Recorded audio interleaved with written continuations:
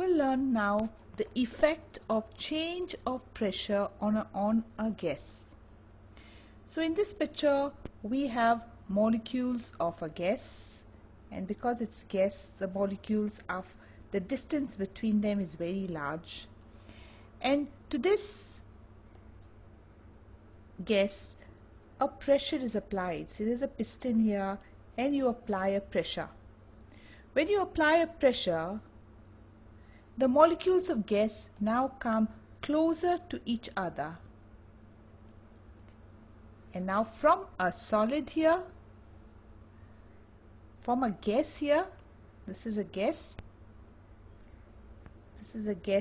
is now getting changed into a liquid.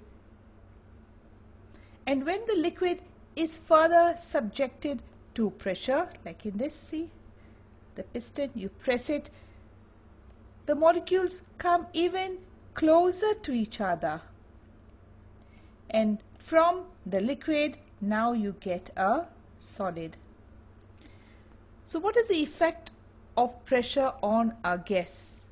The gas, when subjected to pressure, changes to liquid, and the liquid then changes to solid because the particles begin to get closer and closer to each other.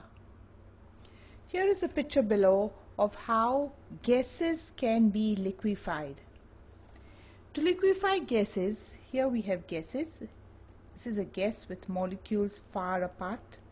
Two things are done. Number one, you apply a pressure, and you also lower the temperature. See, you cool it and you also compress it.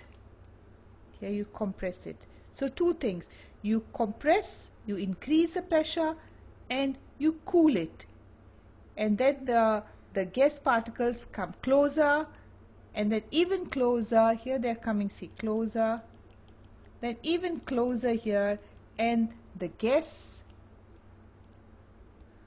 is turned into a liquid.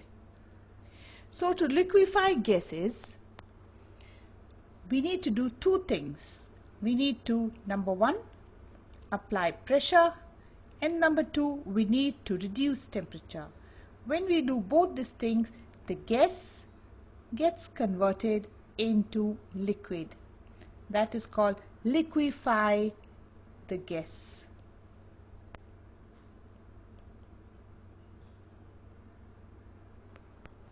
Now we'll summarize whatever we have learned, the change of state in this picture. So here we had a solid. There was a solid here, and this solid on heating gave us a liquid. That process was called fusion. The liquid on heating gave us a gas, and that was called vaporization. However, if the solid directly was heated and gave us a gas, it was called sublimation. Now, if the gas, here we have the gas. Now, if the gas was cooled down, we got a liquid, which was called condensation, and the liquid was cooled down, you got a solid, which was called solidification.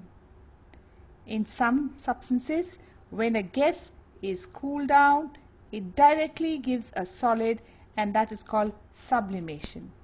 So you need to learn this chart, how solids can be changed to liquids, liquid can be changed to gas, sometimes solids can be directly changed to gases, and gases on cooling can be directly changed to solids.